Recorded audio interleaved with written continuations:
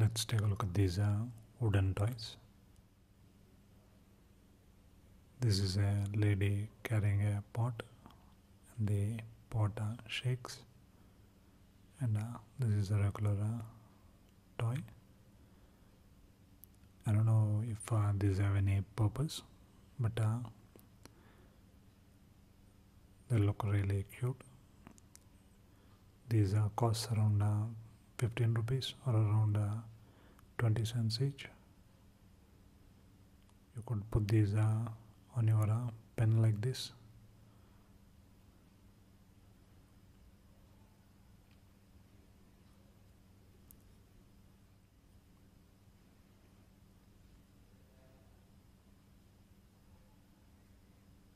These looked really cute at the store, that's why I picked them up.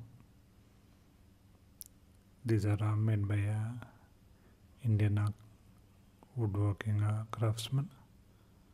I guess some of the small waste wooden pieces were made into these cute looking toys.